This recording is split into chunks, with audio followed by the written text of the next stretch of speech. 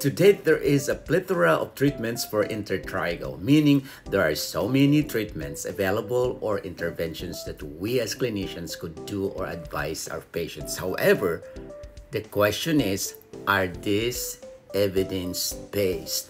Unfortunately, at this time, I must say that the evidence is weak to all these interventions. I use Solar as my search engine and search the database of scientific literature from 2000 to 2023, and there is one systematic review of available scientific studies, including randomized controlled trials, and the authors concluded that there is no evidence at all about the prevention of Intertrigo, and there is no firm evidence about its treatment. We're talking about all the treatments that we do today. As of this time, no well-designed clinical trials to support the treatment we use to treat this condition today. The treatment of Intertrigo relies on common sense, or what we call the common sense approaches, and also based on expert opinions, because little evidence supports, or there is little evidence that supports the commonly used approaches that we employ today.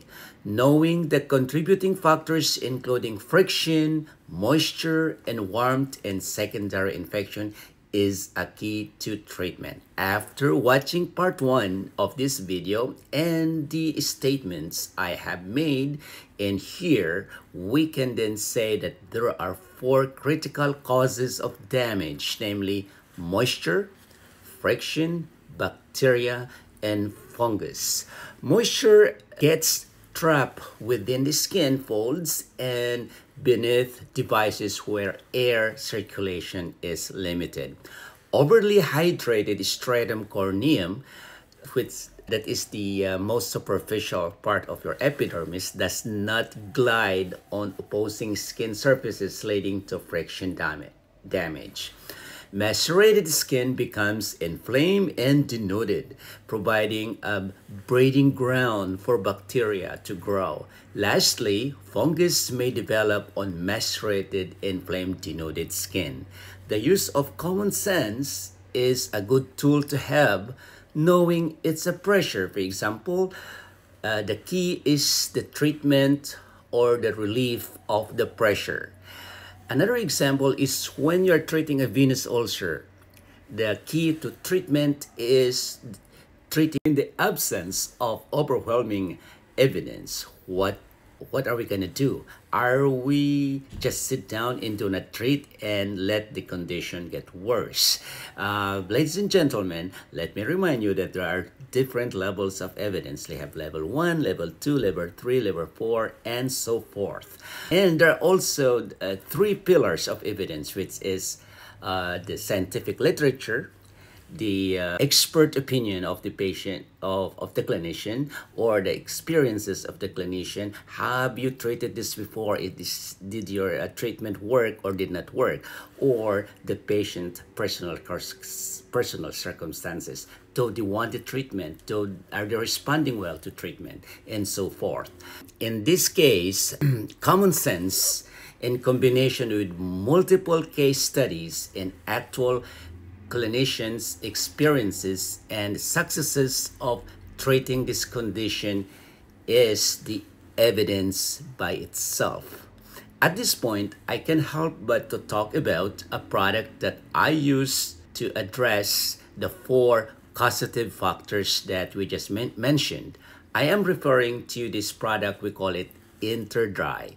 This is a moisture-wicking fabric with antimicrobial silver. Again, I must say that the antimicrobial effect of silver in the wound base is still very controversial. Before I'll delve further on InterDry, let me say that treatments such as antifungal powders, creams, and absorptive materials target only 1 or 2 of the causes of Intertrigo. For example, antifungals only target the fungus but fail to address bacterial growth and does not reduce friction and move friction away from the skin. The InterDry wicks and translocates moisture away from the skin with 100% fabric. The polyurethane coating reduces friction. It enhances bacteria and fungus. Let me say that again. It fights bacteria and fungus with its claimed antimicrobial silver in the fabric. In my experience, the average resolution of the symptoms of Intertrigo is 5 to 7 days. In some case studies available in the literature, the average resolution of symptoms with InterDry is 5 days. How does InterDry really work? If you notice in this illustration, the skin is flooded with moisture. This moisture favors the overgrowth of microorganisms. With the application of InterDry, the cloth wicks out or translocate the moisture from the skin to the fabric. And once it does that, it releases the silver ions that will be released back to the skin, and it will interact with the cell wall or the cell membrane of the microorganisms, making them vulnerable to breakage, thereby achieving microbial control. Where in the body could you apply InterDry? You can apply it on the neck roll, axilla, the inframammary region of the breast, the back, the abdomen, and any other parts of the body when there is skin folds.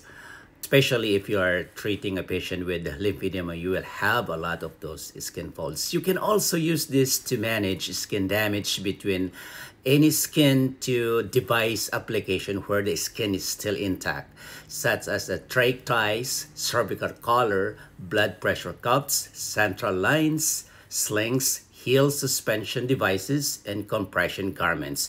By the way, you should not use this product on an open wound.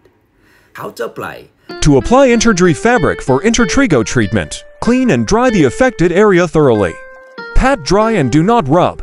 Cut the fabric to fit the skin fold, ensuring it covers the entire affected area, leaving a minimum of 2 inches exposed to maximize its wicking ability.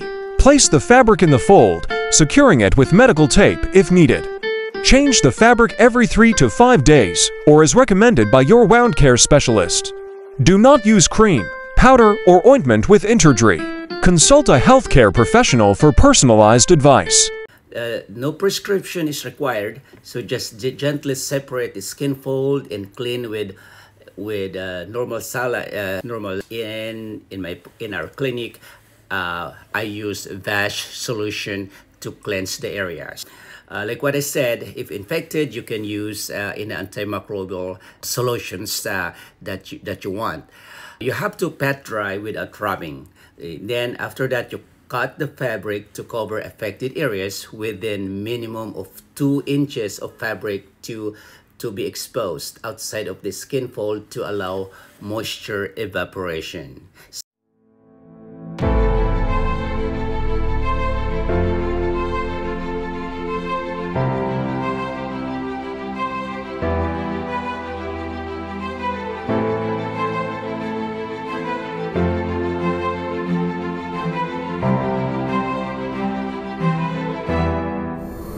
As we're approaching the end of this video, there is one randomized controlled trial that is worth mentioning here, where authors conducted a double-blinded study to compare the efficacy of adsorbent lotion containing herbal and natural ingredients against low corticosteroid creams in the treatment of Intertrigo. Let me just give you a background that steroid creams is one of the treatments for this condition that physician usually prescribe. However, you can control the inflammation with steroids, but you could also enhance the growth of candida or fungus. So they're trying to see if using a different approach to manage the inflammation would work. The authors have concluded that the anti-inflammatory efficacies of adsorbent lotion and the low-potency steroid that we use today were equivalent. The lotion was safe and